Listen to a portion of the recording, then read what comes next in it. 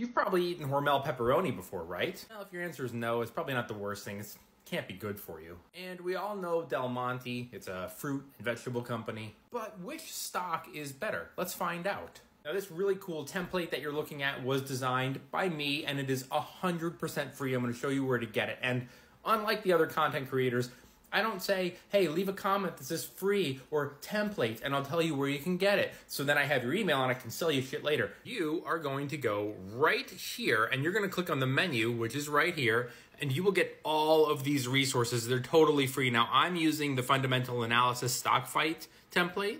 And if you're saying, whoa, I don't know where to find all this stuff, luckily for you, there is a YouTube video right there that'll explain it. But I've already done it for Hormel and Del Monte. You can see their stock prices here, and you can see that over the last 1, 5, and 10 years, neither one of these stocks is doing all that well, except that Del Monte is down 14, 22, and 28% in the last 1, 5, and 10 years. Not great. They are both billion-dollar corporations, but Hormel is considerably larger. They both offer dividends that are over 3%, but look at the 5-year dividend growth between these two companies. Del Monte is way higher 5-year dividend growth. As for their price-to-earnings ratio, the industry average is 16.76 times, and you can see that Hormel is slightly overvalued, whereas Del Monte is slightly actually considerably undervalued. Because it's undervalued doesn't guarantee it's going to go up. It's just one of the many metrics you want to look at.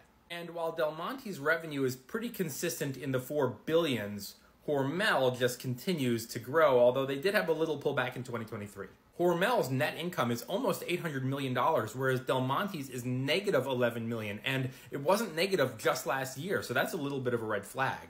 Both companies have a lot of total assets, although Hormel has way more. Both companies have a significant amount of debt, but they're also paying it down.